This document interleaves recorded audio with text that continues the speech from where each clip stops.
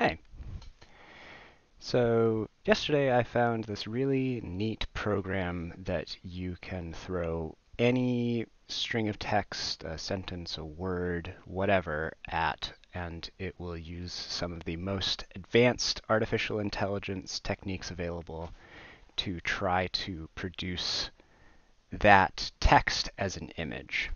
Um, so as a quick example, I asked it to show me a portrait of the programmer running this program, and this is what it gave me. So this is as it's learning and getting better, it starts out less certain, and then it gets more and more certain, and it gets better and better at producing the thing until it kind of levels out. And so this is what it came up with, um, which I think is pretty cool. That is an interesting interpretation of the idea of what the programmer running the program is. Um, and I'll have a quick showcase of what I've gotten out of it so far at the end of the video. But first, I'm going to show you how to run it. So I've got a link to this. It's called a Google Colab in the description. So first, go and click that link. I also want to say this is all completely free. You can sign up for Colab Pro to get it running a little faster and run multiple instances, but totally free. So all you have to do is none of this stuff matters. Ignore all this stuff. Um, for just getting something out of it, all you have to do is go down to this section called parameters, and where it says prompts, you just put what you want it to produce in here. So I'm going to ask for a picture of a horse juggling flaming chainsaws. Um, so that's what I want it to produce for me. And then all you have to do, literally all you do, is you go to runtime and you click run all. And so what that's going to do is it's going to go and it's going to create a server instance for running this code for you. All of these little play buttons are actually little snippets of code behind the scenes. And it's going to go through, it's going to run all this stuff it needs to run to get everything set up. And then it's going to eventually generate a horse juggling flaming chainsaws.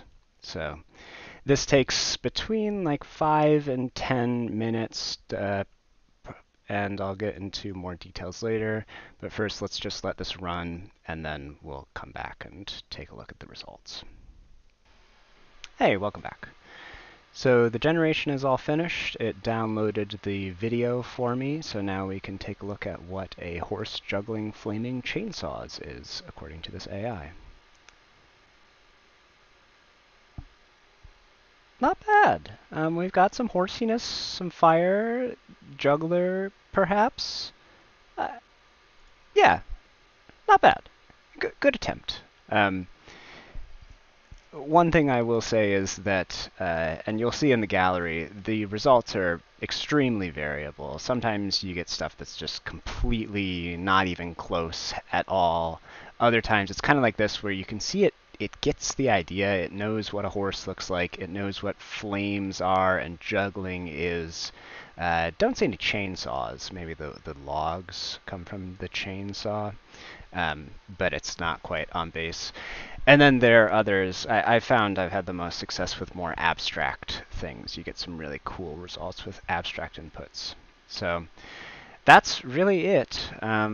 The only other thing I'll say is if you have already run it once, you don't need to run all. All you need to do is update your prompt. So you put a new prompt here, and then all you have to run is the parameters again to set that new prompt. Then you just rerun execution and rerun generate video and demo video.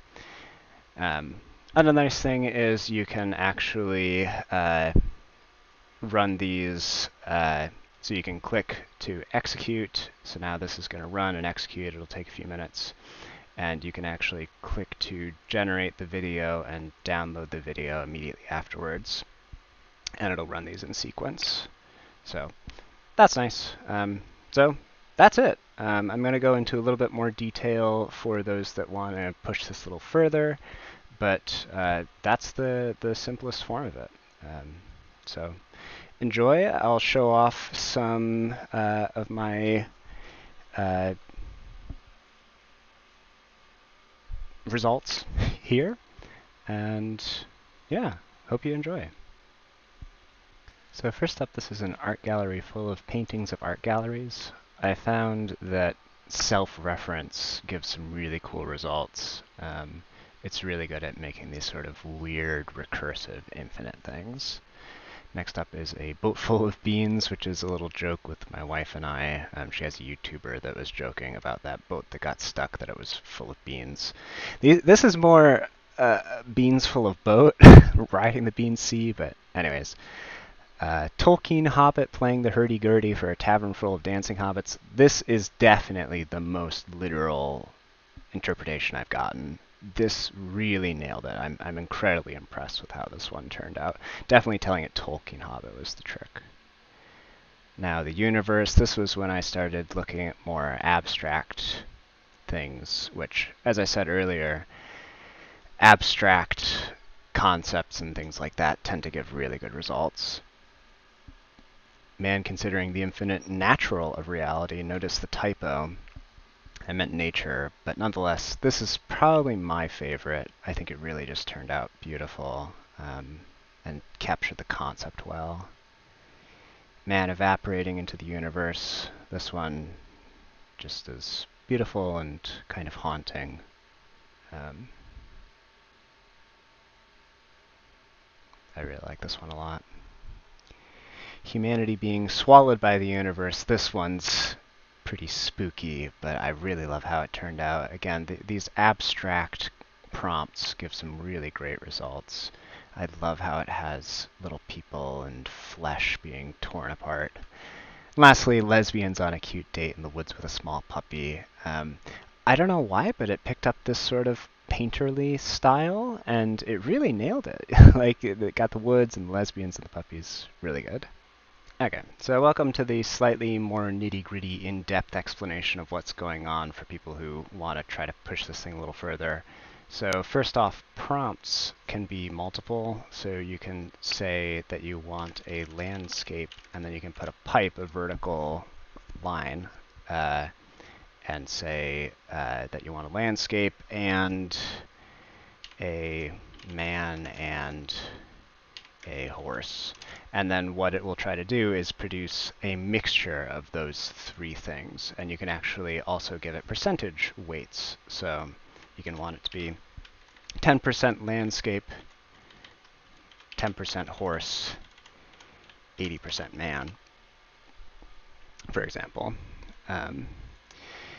So that's the first thing. The next thing is the model you choose. So this ImageNet model is a good default. It's just trained on a bunch of images. It's going to work in general. However, if you want more of a artistic style, you can use the WikiArt model. That's trained to produce things similar to images off of wikiart.org. Faces is a model which is good at producing faces, and Flickr is trained on Flickr images. So you'll get really different results choosing these different models. ImageNet is a good default, but it's worth trying the other two, or the other few. However, if you want to use one of those, you have to download it. So in this selection of models to download, you will have to check and then rerun this to download the additional models. Beyond that, there's really not much to say. You can do things like give it a target image where you can upload a picture and it will try to produce that picture as best it can.